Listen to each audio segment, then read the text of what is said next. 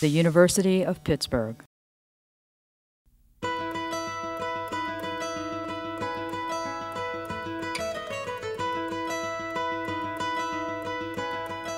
Positioned at the forefront of medical science, the compassion and ingenuity at Pitt is evident in the groundbreaking work being done today. From finding early detection methods for Alzheimer's disease to leading the way in minimally invasive neurosurgery, to giving patients a second chance with new techniques in organ transplants, Pitt's legacy of healing is one that dates back decades. The vast drug industry of today continues to benefit from Menten's 1913 formula, which enabled development of modern drugs. Philip Hench did most of his early work on rheumatoid arthritis while at Pitt.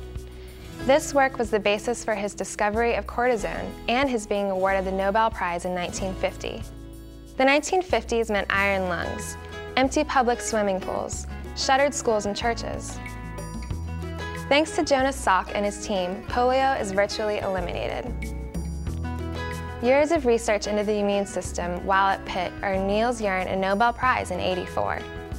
Whether he was known as the architect of intensive care medicine and cardiopulmonary resuscitation, or as a driving force behind modern ambulance services, Peter Safar was a medical icon at Pitt and around the world. He was often referred to as the father of CPR.